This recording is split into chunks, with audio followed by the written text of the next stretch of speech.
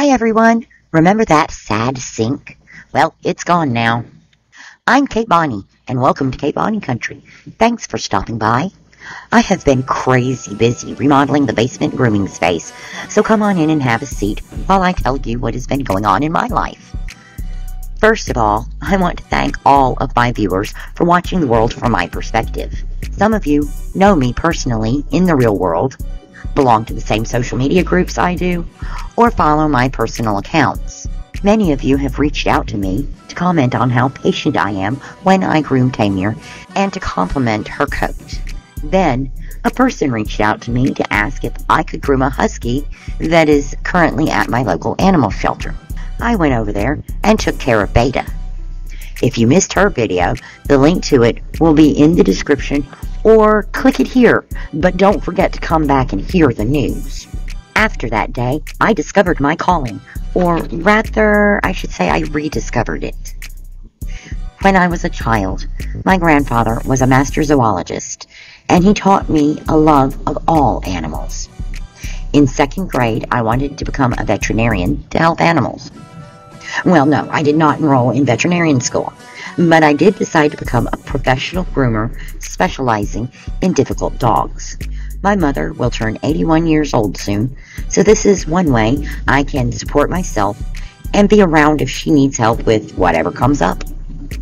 I enrolled in a grooming certification course and started working on remodeling the grooming space.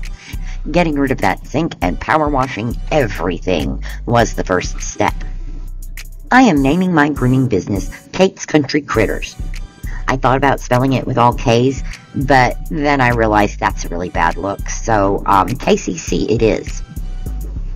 I expect to complete the grooming course before July 1st, and I hope to have all the legal stuff like a business license and liability insurance taken care of by July 15th. When that happens, I will launch a second channel for Kate's Country Critters. My shelter grooms and professional grooms will go on that channel. This channel will still host my random topics and videos of my dogs. I'm going to pause right here for just a moment and shout out to everyone that helped the Bibb County, Alabama animal shelter this week. An SOS went out in a local social media group that the shelter was running low on dog food. Within 24 hours, the shelter received 450 pounds, with more shipping in from donors that do not live in the area. Personally, I would like to thank Margaret A. and fellow content creator Nisi Style for making donations through my PayPal. I was able to deliver 110 pounds of dog food before 10 a.m. the day after the call went out. The Bibb County Animal Shelter in Brent, Alabama relies on community support to provide proper care for these animals. If you would like to help, please click on this video. It will also be linked in the description and as the end card to this video. Once the space was pressure washed, it was time to start painting. Well, actually, it was getting well into the afternoon, so I tidied up and came back the next day. Yes, I am wearing the same clothes. These are my dirty project clothes, so I don't go ruining my good ones. I did bathe and put on fresh undergarments when I got up and started day 2. Since this is a basement and I am painting the brick foundation of the house, I chose to use an exterior paint. The shade is called Grape Freeze. I wanted to go with a calming pastel color, but didn't want to use the common beige, yellow, or green that remind me of hospitals. Since purple is my favorite color, I thought something in a lilac hue would be nice. The local hardware store also had 4 cans of a discontinued purple exterior spray paint, so I picked those up for 60% off. I will use that dark purple on the door frame and the trim. I don't want to be a typical groomer.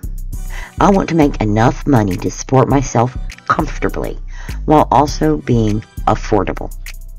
I don't want to schedule 6 to 8 grooms a day and rush from one animal to the next. So many people are told that their dogs have behavioral problems and can't be groomed simply because the groomer does not have time to build a relationship with the animal. Grooming can be scary. Your human takes you to strange place with strange smells and strange people. They hand you off to someone you've never met and then leave. This strange person then douses you in water, touches you in ways that you don't like, and then comes at you with strange things that make loud noises like dryers and clippers. It's quite terrifying to be groomed. I want to be able to take time to make grooming as stress-free as possible and teach the owners how to understand their dog's personality and maintain their dog's coats between grooming. I don't want to see any dog suffer because their owner doesn't understand their needs. I learned to groom Tamir out of necessity. I could not afford the $250 that the closest groomer to me charges for a badly matted husky, and the $120 for routine grooming every 6 weeks. So I went to the internet, and I found Vanessa at Girl with Dogs. I watched every husky video she had made up to that point in time. I learned what tools I needed, and I learned how to approach Tamir. What I love most about Vanessa is that she does not charge her clients. She supports herself through selling grooming products through her website and on Amazon, and from the revenue she gets as a content creator. I would love to be able to groom dogs for people in need at no cost to them, groom shelter dogs more than once a week, and be able to establish a 501c3 organization dedicated to supporting the Bibb County Animal Shelter. I cannot attain these goals without your help.